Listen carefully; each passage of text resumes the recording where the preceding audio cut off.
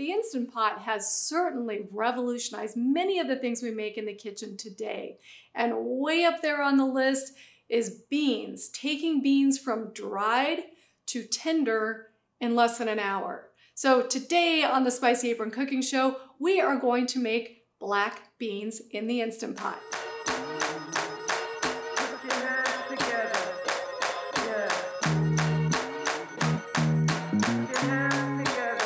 Well, I don't know about you guys, but over the many, many years that I have been cooking, I have bought cans and cans and cans and cans of beans. I don't even want to know how much I have spent on them because frankly, to buy the dried beans and then soak them overnight and then put them on a stove for 8 hours just simply did not work for me. I did not have the time to do that. You probably don't have the time to do that either. So when the Instant Pot came along, one of the very first things I did was to make beans from dried to done, and it took less than 45 minutes. So today we're going to make black beans. Now, I have rinsed these and picked out the ones that were cracked or split, so they are all ready to go. There's not a lot to do with making great beans in your Instant Pot.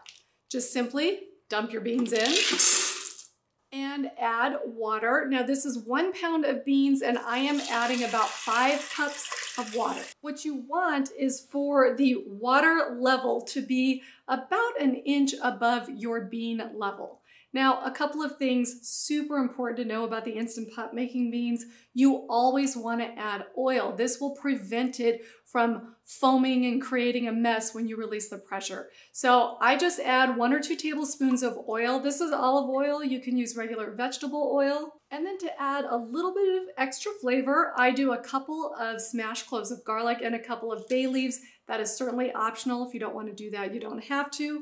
And this is a great time to add your salt to your beans. So I add a few big pinches to start with, and then I will add some more afterwards once I can taste them and see if they need more. Give it a quick stir and put your lid on.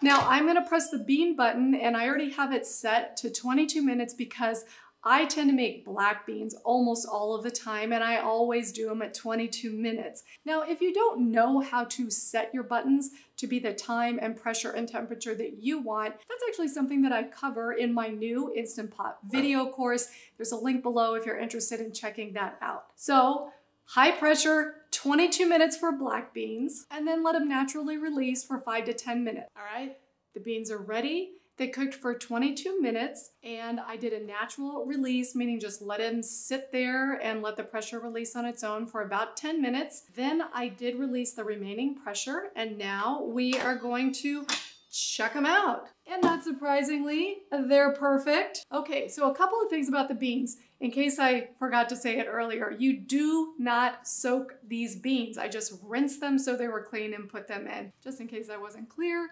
And the other thing is, the texture of the beans, that's very much a personal issue. I do like mine on the firm side, and if you like them much softer, then just add 3 or 4 minutes to the cooking time, or go ahead and let it naturally release for another 4 or 5 minutes, and they should be perfect for you. Now let's scoop them up. Wow, would you just look at that? They really are perfect. Now there is obviously quite a bit of liquid in the bottom of the pan, which is completely normal. You can actually save that and use it in other recipes to add flavor. And just use these beans either as a side dish all by themselves or in any number of other recipes. I plan on using these in some really awesome chicken burritos that I'm gonna make tonight. So let me give it a very quick taste test to make sure I have just the right amount of salt.